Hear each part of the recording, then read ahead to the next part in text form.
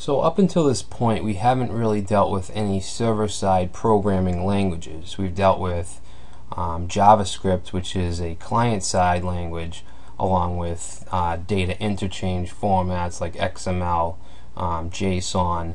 But PHP is a solid server-side language that is used on many of the popular websites like Facebook, Twitter. It's used a lot, and it goes really well with MySQL, which is a relational database, and we'll be discussing MySQL in the next chapter, and PHP and how they go together. So in this chapter I just want to go through pretty much the basics of PHP and how variables and arrays are created, loops, things like that.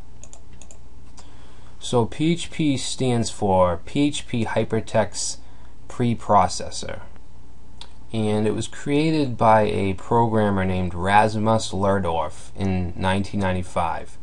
Like I said, it's a server-side language, so what that means is that everything is done on the web server as opposed to the client's computer. All the decision-making, conditionals, things like that is all done on the server. And it's very handy because it can be directly embedded into HTML by using these PHP tags. So you'd have the opening tag here, and then all the PHP, and then the closing tag. And you can output things. You can echo out values, like say in JavaScript we have the document.write method. In PHP you have the echo. It's free and open source, which is always good. There's a ton of documentation at php.net. It's a loosely typed language. It's not strict like, say, Java or C# or something, or any of those types of languages. And again, it works very well with MySQL, as well as some other database systems, Postgres and Oracle. I think it can work pretty well with. I've never used them. I always used MySQL, but it's pretty compatible. Let's see. It's mostly used with MySQL. It creates a user-friendly interface when dealing with data. PHP can generate web content, or HTML. You can use command line scripting. PHP can be used to build desktop applications, although it's not a popular thing. PHP is mostly, it really shines on the web. It can be used as a object-oriented language or as a procedural language. When PHP first came around, it was mostly procedural, but nowadays it's really recommended that you do things in an object-oriented fashion. It's just more secure, it's more reusable, and it's just better programming. So to embed PHP inside an HTML document is extremely easy. Here we have an H1 tag, a paragraph, another paragraph where we have written by, and then an opening PHP tag, and then we're echoing out a variable. Like I said, echo is similar to document.write in JavaScript. It's just going to print something out on the screen.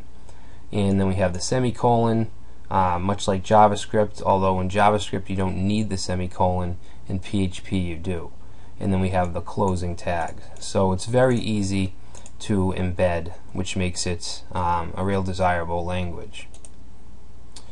So variables, loops, arrays, all the programming basics are available in PHP. So pretty much everything that we went over in JavaScript will be going over in PHP. And there's some things just have very little difference, but of course it's important and needed.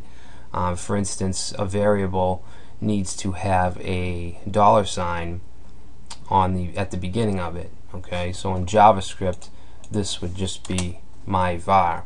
In PHP we need this $sign. Alright, so we can assign strings, integers, arrays, much like JavaScript. Arrays, we can also have associative arrays, which are extremely helpful. So we can create an array and we can give it a key. So we have name as a key, and then a value. In this case is Brad. Okay, so it's also known as a hash. If you've worked with Ruby on Rails or some other languages, this is sometimes called a hash. In PHP they're called associative arrays. Loops, we have for, while, do while, and for each, which is used for arrays. Like in JavaScript we use a for in PHP we use a for each. Functions, objects, we can do all that stuff in PHP, and we will be doing all that in this chapter. Object-oriented programming in PHP is it really shines when you use objects. This is an example. Of course, it's a hypothetical example, as we have a class of dog. So all objects they belong to a class.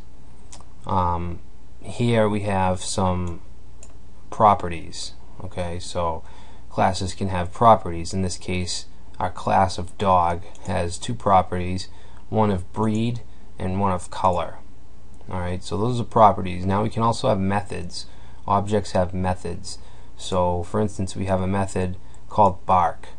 And by the way, a method is just a function that's inside of a class.